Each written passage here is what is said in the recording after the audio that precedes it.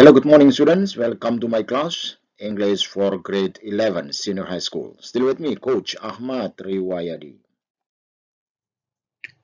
Looking at these pictures, I am positive that you have already known what we are going to talk about. Yes, this morning we are going to discuss one of natural phenomena, that is tsunami.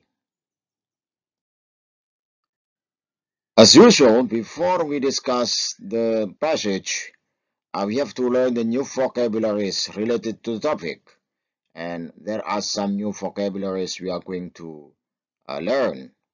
They are tremendous, exerted, destructive, commonly, inappropriate,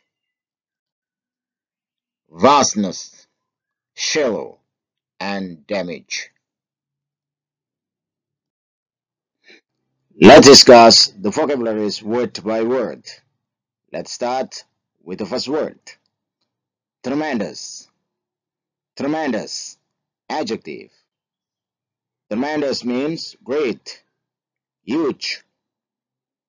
In bahasa Indonesia, we say sangat besar, sangat banyak, dahsyat. See the example in this sentence. We have a tremendous amount of work to get through. Kita memiliki jumlah pekerjaan yang sangat banyak untuk diselesaikan. Exert. Exert. Verb. To exert means to push out, to put forth. In bahasa Indonesia, we say melontarkan. See the example in this sentence. A well-funded national organization would be able to exert more influence in parliament. Organisasi nasional yang memiliki dana yang bagus akan bisa melontarkan pengaruhnya di parlemen. Destructive. Destructive. Adjective. Destructive means damaging, devastating. In bahasa Indonesia we say merusak, menghancurkan, meluluh lantakkan. See the example of this sentence. Some experts have conducted a study to find the destructive effects of unemployment on individuals.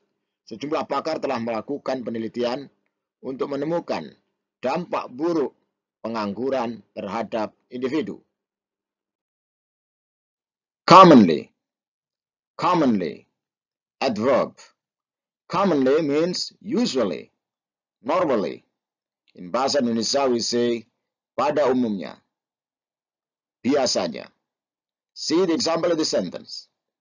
We have to learn the method most commonly used by researchers. Kita harus mempelajari metode yang paling umum digunakan oleh para peneliti. Inappropriate. Inappropriate. Adjective. Inappropriate means improper, unsuitable. In bahasa Indonesia, we say tidak sesuai, tidak layak. See the example of the sentence. Clearly, the punishment is inappropriate for the crime.